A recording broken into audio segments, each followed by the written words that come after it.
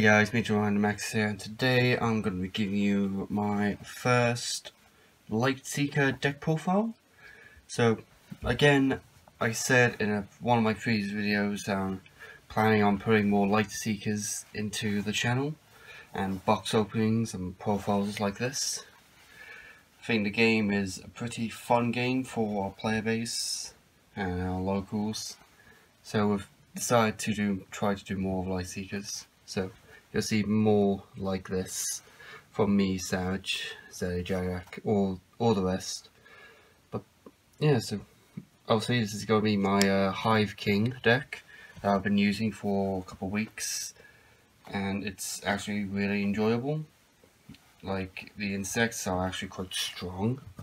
So obviously you got the Hiveking that at the start of your turn, if you took 6 or more damage from a single hit, since your last turn, you may move an insectoid buff from your hand into play.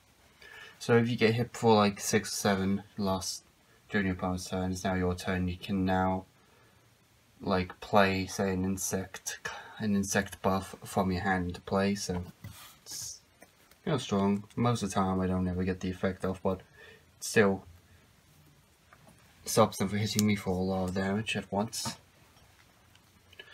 Now let's start with the insect attack cards. I'm running 3 of Infected Wasp.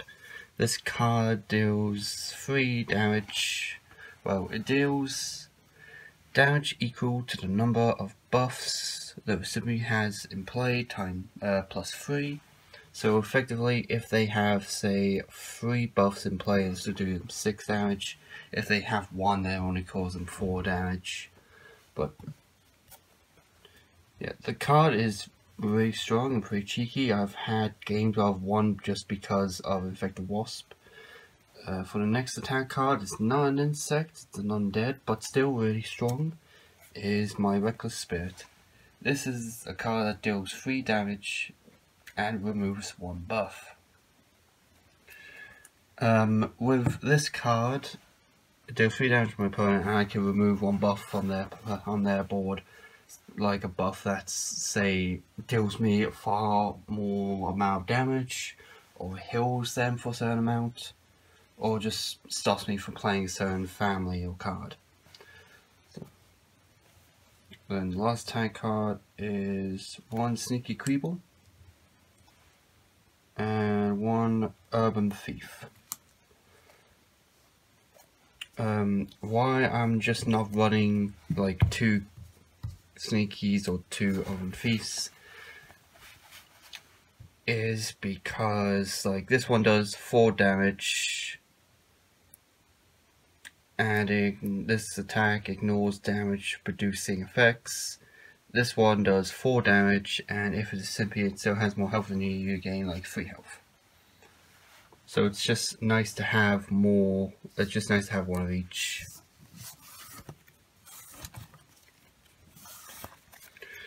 Now we go on to probably my main card of the deck, which is the buffs, which is playset of Royal Bumbler. This card is really fun to play because, like, this card can only rotate while you play a defend card, and it takes a while to actually get to the 8 right here. So if I just move this along, so yeah, so you have to like wait. You have to use like a couple of defend cards per turn to rotate. Once this hits the 8, you can use the attack ability to do damage equal to its rotation and then restart this buff. So as soon as it's like done a full rotation, so well, it'll be here, so it'll be here. So you can do the attack ability dealing 8 damage, and then it resets the card so you can reuse it again. That's why I run 3, because it's a big target for cards that, say, remove 1 buff or remove 3 buffs or 2. Then 1 Insect Swarm. this is one of the buffs I said on my video that it stays on board. It deals 1 damage to my opponent at the start of my turn. So whichever order it's in, like rotate then damage or damage then rotate, whichever comes first in line. 2 Mantrix. This card deals damage equal to its rotation. Also it has X, so it doesn't do anything right now, but once it gets to my turn again, it starts to rotate, dealing 2 damage. And whenever I get healed, this card resets.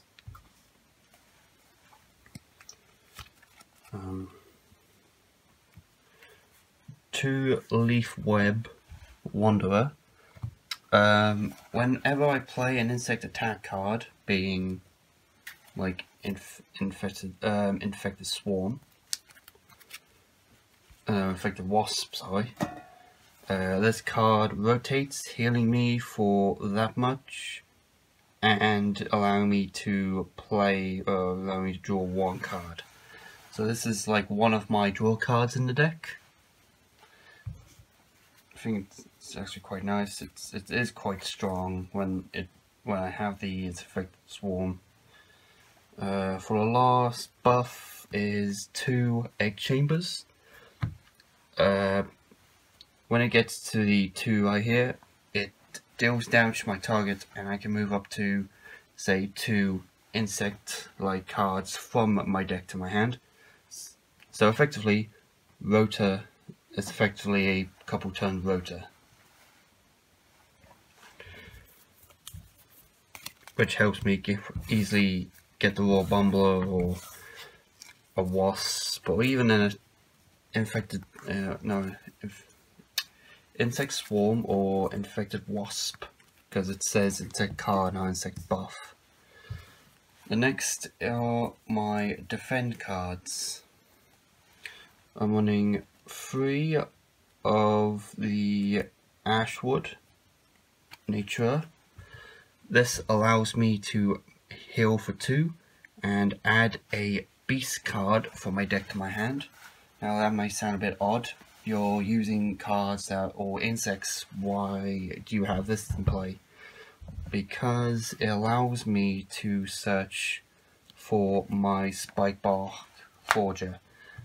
This card, it has burn, so I can't add it back from my discard pile to my hand by any means. It deals 2 damage to like all other heroes. I then choose a family I have in play, and then all heroes allowed to move 1 card from their discard pile to their hand with the same family. So I always call insect, like either the war bumblers on board, or I've got my infected like insect swarm out. So it's I always get the insect, allowing me to add an insect from my bin back to my hand. This allows me to search this and allows me to thin my deck. And there's a lot of defend cards in here to help with the war bumbler. And then 2 like Bramble Spike Caretaker. This is one of the newer cards from like the newer sets. I think I had this in my video to explain what defend cards were, but this card allowed me to look at the top 4 cards of my deck and allowed me to put a action buff among them into play, or I heal for free. And then they return to the deck in the same order they were revealed in. So it's a nice, this card and the War Bumbler is actually quite strong because I get to know if I have defend cards on top of my deck and allow me to know how much turns I have, and I know what I'll draw into effectively. Then 2 Umbrum Barkeep. This allows me to heal 2, and if I have less cards than my opponent, draw 2. This is like, these are pretty much staples in any deck, really. The grey cards, attack, defend, they are all just generic cards that anyone can use. And then we have this guy. Now, this card deals 2 damage with the hero to the hero with the highest health. Now that could also mean if each player has the same health, it hits both of them with 6. This card has actually been able to win games, because if you're on say 4 and your opponent's on 6, this is like insta-dead. The card is really strong, and it's only just had its reprint, so it's in rotation again. So that's it for my defend cards. And last but not least, my 5 combo cards. Start off with Bane Bloom. This is a really strong draw card. It deals damage and allows me to draw a card. So as soon as this enters play, I deal 1 damage to my opponent, I draw a card, plus I still draw a card because it's the combo card. It will still end my turn, but effectively I'll just draw 2 cards instead of 1.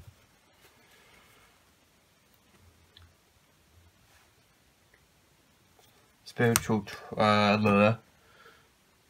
sorry, I was needed for something, but yeah, this. Obviously, when combo buff, I pay 2 of these symbols. I don't do anything because it doesn't do anything when it first gets played. As soon as it does get played, it deals that much damage. If this card expires, it gets put back into my hand.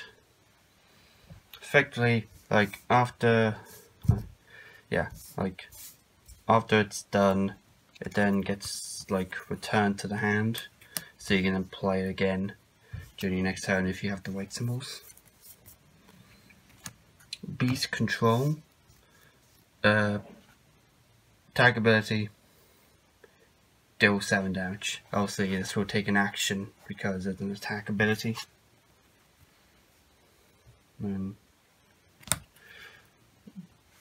Grappling Roots, Grappling Roots. Damage from action cards cannot deal more than the rotate number, and once it rotates it deals damage to your opponent, so they can't deal me 3 damage. Like if they were to deal me 4 damage, I'll only take the 1. But as soon as it comes to the board and rotates, it will deal them 3 damage. Then my last card is a heavy hitter, Vine Slash. Now this card will cost me 1 of each of my symbols. It will rotate and deal them 14. This can end games, but it's also a very big target for your opponent's removal cards. Yeah, that's effectively it. The deck is altogether 36 with your hero. I dropped my hero right down, with my hero being the 36th card. And obviously you can only have 5 combo cards, and the rest are like buffs, attacks, and defend cards. So yeah, that's been my first ever Lightseeker deck profile. If there are some people that don't like this game, fair enough, but there may be other people that do, and I think it's worth doing profiles of this, and I'll get Savage to do his profiles too. So yeah, that's been my Hiveking deck profile, and we'll see you guys in the next one.